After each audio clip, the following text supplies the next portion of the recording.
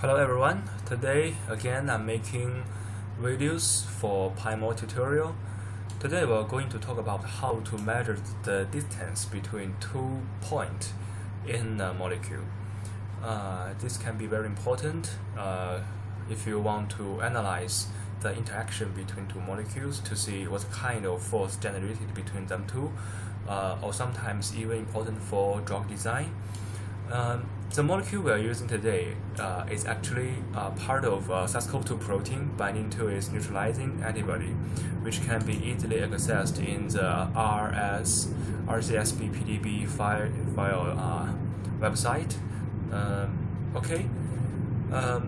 The first thing, in order to see it clearly, we mark different chains with different color.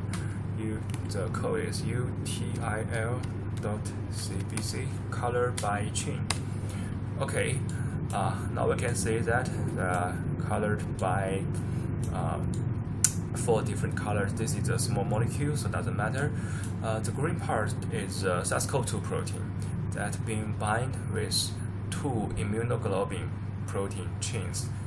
This part are actually antibody. This is the virus protein. There are 4 Ig-like domains binding to the SARS-CoV-2 protein.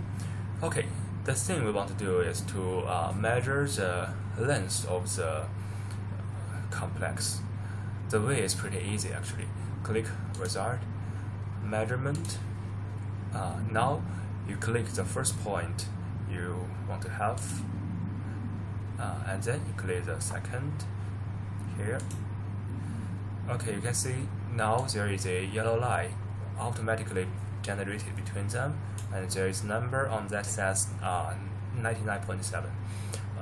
The unit is A, so this roughly is like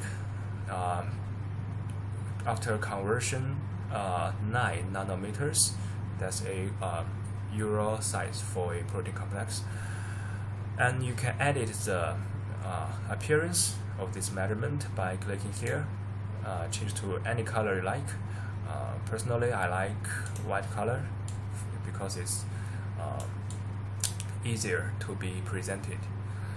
I think that's all for today. Thank you for watching.